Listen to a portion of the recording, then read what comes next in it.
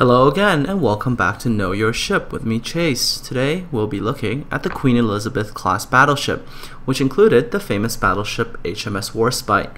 This class of battleship served in both the First and Second World Wars with the Royal Navy. Well, time to sit back, relax, and enjoy this episode. Next in our list of top 10 fighting ships, a battleship class that fought in 2 world wars, was everywhere in every battle, and still came through as the winner. Queen Elizabeth Class Battleship. Displacement 36,450 tons. Propulsion: quadruple screw steam turbines producing 80,000 horsepower. Speed 23 knots. Range 4,500 nautical miles at 10 knots. Protection: maximum armor 13 inches. Principal armament 8 15-inch guns. Crew 1,190. Launched in 1913, the Queen Elizabeth battleship was the first of a new design of fast battleships that were powered by oil rather than coal. By early 1916, she was joined by her 4 sister ships, Barham, Malaya, Valiant, and Warspite. Armed with 8 16-inch main guns and 16 6-inch secondary, the Queen Elizabeth class were the most powerful British-class warships in World War I. I think in looking back at the World War I dreadnoughts, by nature of being at the end of that line of development, it represents the zenith of that design, certainly within the Royal Navy. During the 1930s, the ships were modernized. Now with only 1 smokestack, they were fitted with anti-aircraft capability and their main guns uprated to fire a 1,900-pound shell over 32,000 yards. The Queen Elizabeths were ready when the Second World War began with Germany. Queen Elizabeth class allowed there to be still ships in the beginning of the Second World War that were big, they were slow, but they were big and formidable. They had a fear factor. They kept the Germans in port. As World War II increased in ferocity, it seemed that the Queen Elizabeth class in general, and the Warspite in particular, were everywhere. There's a movie made several years ago, Forrest Gump, and he has this way of turning up in every major event. And the Warspite seems to have a similar knack for turning up at major events. During the Battle of Cape Matapan in the Mediterranean Sea, the Warspite made history when she recorded the longest ever hit by a moving gun platform on an enemy warship at 25,000 yards. But the Queen Elizabeth class were not invincible. In November 1941, the Barham became the subject of one of the most famous pieces of combat footage when she was torpedoed by the German U-boat U-331. More than 800 of her crew were killed. In the biggest naval battle of all time, the Battle of Jutland. In the first phase of the battle, with 2 ships destroyed, Vice Admiral Beatty's battle cruisers were losing the game.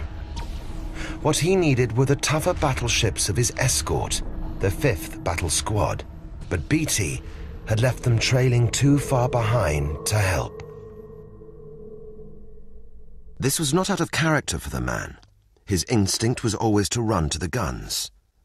The youngest Vice Admiral since Nelson, Vice Admiral Sir David Beatty, was dashing and ambitious.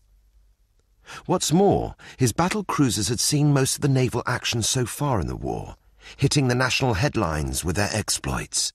But here at Jutland, his bravado had cost 2 battle cruisers and 2,000 lives. And now he was blindly steaming south, towards the jaws of the massed guns of the entire German high seas fleet. But Beatty was about to get his chance to shine. At a little after 4:30, his advanced scouting group spotted smoke over the horizon. Hipper had been leading Beatty's force onto a trap. Instantly, the scouts flashed the signal. Enemy battle fleet sighted. The whole situation changes in an instant. Beatty realizes straight away what the peril he's in. But he also, to his credit, realizes the opportunity that lies before him. If he can inveigle Scheer and the High Seas Fleet to follow him, he can lead them into the arms of Jellicoe and the Grand Fleet. At last, Beatty had a chance to turn the tables. Beatty saw the main German fleet, and quite correctly he said, right, let's get out of here, and turned. And his job was to lead this lot into the Grand Fleet, where the Grand Fleet would destroy it. Soon they were all heading north towards Jellicoe. All that is except the battleships of the 5th Battle Squadron, still trying to catch up. As the battleships pounding southwards passed the battle cruisers, now fleeing northwards, the battleships steamed straight past Beatty, heading straight for the German High Seas Fleet. For the German commanders, the battleships of the 5th Battle Squadron were a prize beyond their wildest dreams. Admiral Hipper, as well as Admiral Scheer, didn't know that the entire Grand Fleet was at sea. So they are looking for the British battlecruisers, and they saw the 5th Battle Squadron. Well, maybe this is a chance for us to get 2 or 3 ships. We have sunk 2 battlecruisers now, Indefatigable and Queen Mary, in the first phase of the battle, and now let's get part of the Grand Fleet. The British battleships sailed straight into the German guns. In a desperate attempt to head north, they turned in succession through a hail of fire. This is the ultimate test of the super dreadnoughts. Those mighty 8 15-inch guns, 13-inch thick armour, enormous investments of British money, time and technology, with the finest engines that could propel them to nearly 24 knots. Fantastic ships. This was their test. Would they be able to withstand the shells that were falling all round them? Like Indefatigable and Queen Mary, these battleships were also heavily overloaded with shells and cordite. Would they now suffer the same fate? The 5th Battle Squadron took severe damage and many casualties. But for over an hour, the 4 battleships held off the entire German fleet. There was little wrong with these particular ships. Unlike the battlecruisers, the German shells could not penetrate anywhere important. They caused damage, they caused a lot of damage, they killed people, but they couldn't harm the inner sanctums where the explosive seeds of their own destruction lay. Further north, just before dawn on the 10th of April, Captain Warburton Lee took his 2nd destroyer flotilla, Hardy, Hunter, Havoc, Hotspur and Hostile, into Narvik Fjord. Snow was falling and surprise was total. Skillfully avoiding collisions with merchant ships, Hardy launched torpedoes at Hyde Camp, which blew off the German's stern. Following closely in Hardy's wake, Hunter and Havoc opened fire with guns and torpedoes, finishing off Anton Schmidt and badly damaging Hans Ludemann, while Hostile got 2 direct hits on Dieter von Rode. Believing that there were only 6 German destroyers in Narvik and having accounted for 4, Warburton Lee brought his ships in for a second attack, this time narrowly avoiding torpedoes fired by the stricken Dieter von Rode. After inflicting more damage and almost out of ammunition and torpedoes, the flotilla raced for the open sea. Unknown to Warburton Lee, the Germans had more destroyers sheltering inside fjords. As his flotilla raced down the fjord, Wolfgang Zenke, Erich Kullner and Erich Giese emerged from the Herangsfjord and gave chase. And then ahead, coming out of Balgenfjord, were Georg Tyler and Bernd von Arnim. In the van of the British line, Hardy faced the combined fire of the German ships alone. Hit again and again, her bridge a bloody shambles in which Warburton Lee lay dying, Hardy turned to the shore and ran aground. The next in line, Havoc, ran the gauntlet, but the third, Hunter, badly hit in the engine room, lost speed.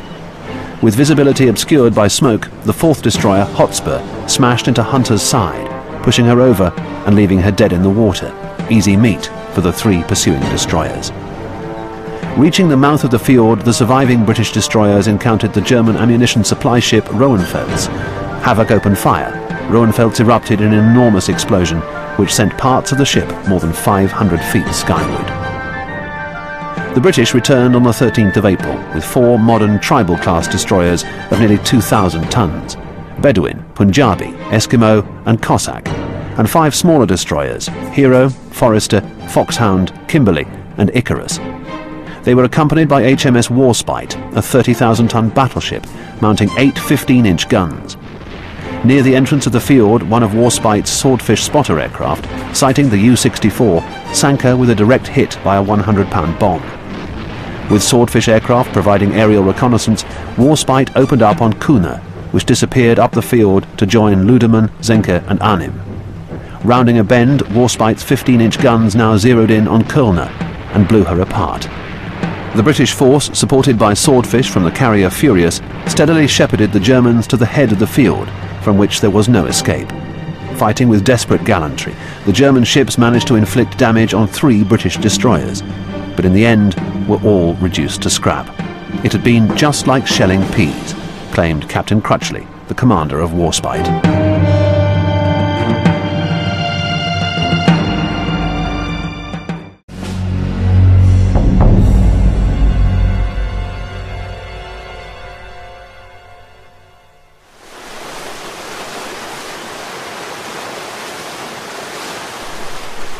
On the 9th of July 1940, the Italian battle fleet under Admiral Campioni and the British Mediterranean fleet under Admiral Andrew Cunningham clashed near Cape Spartivento on the southern coast of Sardinia. Campioni's Italian fleet was an impressive force, consisting of 2 of Italy's modernized fast battleships, Giulio Cesare and Cavour, and 16 cruisers. Its aim was to protect an important convoy of 5 merchant ships taking supplies to the Italian forces in Libya. The British had broken the Italian naval codes, and Italian intentions were confirmed when RAF reconnaissance aircraft reported that the Italian fleet was at sea. The British Mediterranean fleet, based at Alexandria, sailed to intercept them. It too was intent on protecting 2 convoys, evacuating civilians and the families of the Malta garrison to Alexandria. True to character, Cunningham was determined to bring the Italians to battle. He steered towards the Italian naval base at Taranto on Italy's heel, hoping to get between the Italian ships and their principal naval base. The Italians too had broken the British signal codes and knew Cunningham's ships were at sea. The plan was to lure Cunningham's ships in range of land-based Italian bombers, and Campioni was under orders to avoid battle until the British fleet came within range of aircraft operating from the Italian mainland. By daylight, Cunningham's fleet of 3 battleships, surrounded by its protective shield of cruisers and destroyers, were attacked by the Italian Air Force. The fleet included Cunningham's flagship HMS Warspite and the battleships Malaya and Royal Sovereign. His single aircraft carrier, the 20-year-old HMS Eagle, had 17 Swordfish torpedo reconnaissance planes and 3 antiquated Gloucester Gladiator biplanes, which was the fleet's only fighter protection. As the waves of bombers flew overhead, Cunningham's iron-grey warships were engulfed in tall black towers of water, erupting around them from the carpet of bombs dropped by the Regia Aeronautica. The Italian 3-engine bombers, using level bombing runs, dropped mainly 110 and 220-pound bombs that were not powerful enough to have a critical impact even when they occasionally hit the target. The bombers had not practiced ship attack, and it showed in their general ineffectiveness. HMS Gloucester alone was hit on its compass bridge, killing its captain and 6 of its officers. But despite this, the cruiser was able to remain with the fleet. On the morning of the 9th of July, the Italian fleet was located some 145 miles west of Cunningham's force by a Malta-based RAF Sunderland flying boat. By noon, the 2 fleets were 80 miles apart, and the Eagle's Swordfish shadowed the Italian fleet.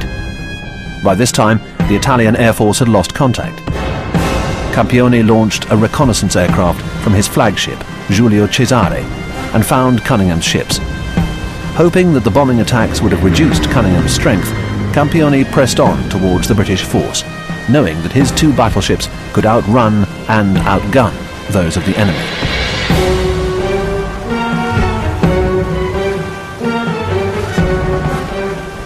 His 6 heavy and 10 light cruisers were superior to Cunningham's 4 effective light cruisers, especially with the damaged Gloucester being held back from the action to protect the Eagle. At 11:45, a small strike force of 5 Swordfish flew off from the Eagle but failed to score any hits.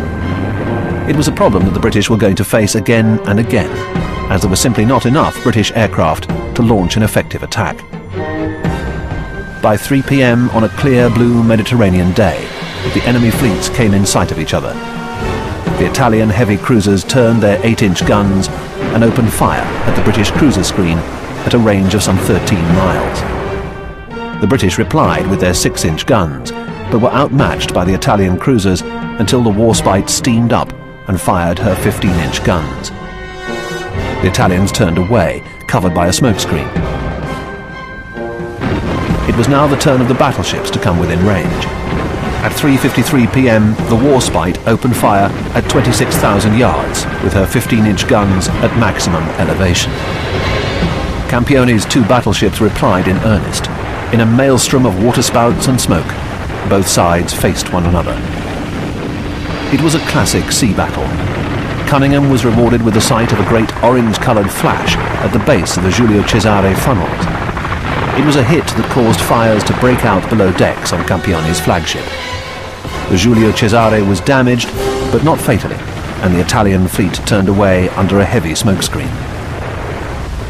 In the confused action that followed, Cunningham's ships were unable to match the speed of the faster Italian ships and lost contact.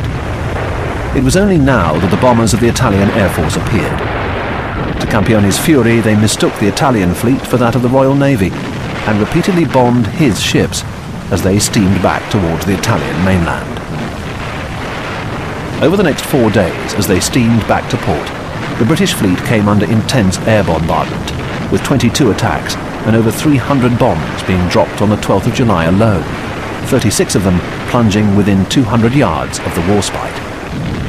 The 3 outnumbered gladiators on the Eagle performed miracles and shot down 5 of the attacking bombers as they covered the withdrawal of the fleet to Alexandria.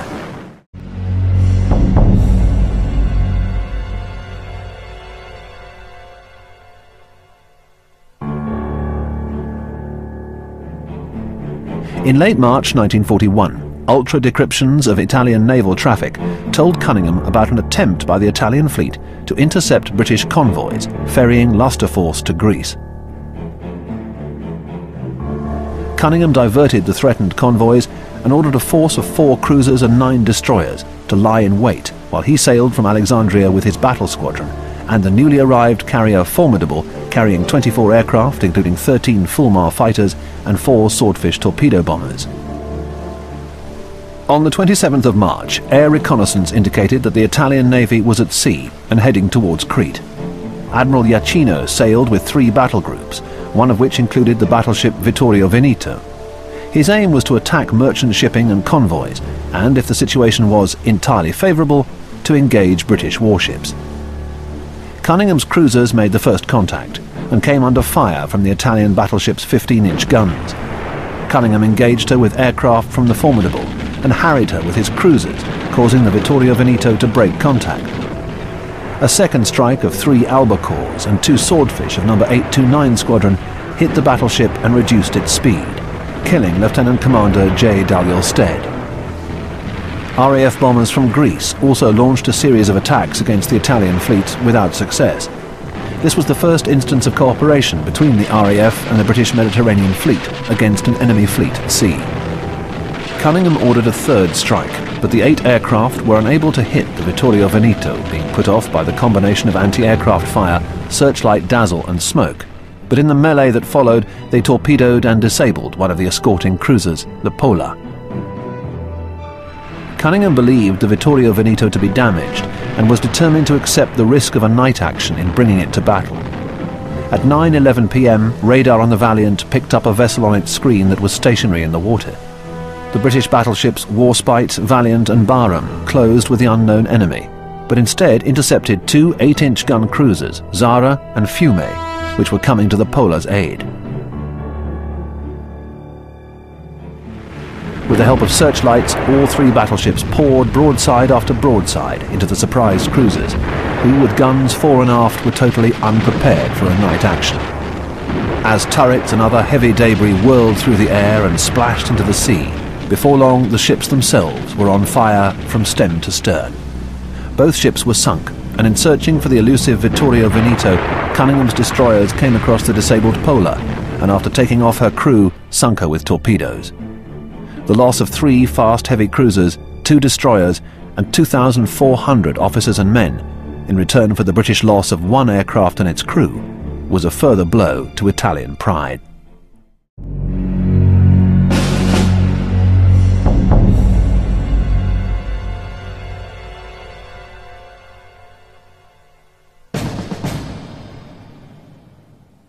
In July 1941, the Italian 10th Light Flotilla launched a bold but unsuccessful attack on Valletta harbour. This was an Italian elite force that specialised in one-man explosive motorboats, or EMB, frogmen and two-man chariots with an explosive warhead known as slow-speed torpedoes, or PIGs. The latter would travel underwater until reaching the target, where the frogmen would detach the warhead by clamping it to the keel with a time fuse. The 10th Light Flotilla conducted a number of operations, many of which reached their targets, but failed because of defects in the chariot warhead. Despite this, they successfully sank the cruiser York and a merchant ship in Suda Bay on the 26th of March 1941.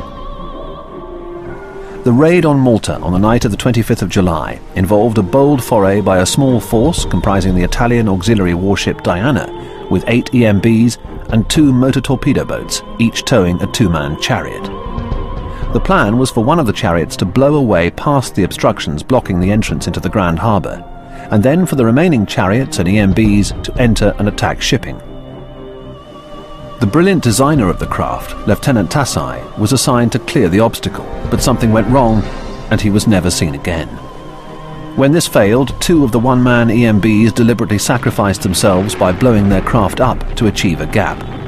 Malta's radar had already picked up the remaining craft, and as they moved in, all of the EMBs were destroyed.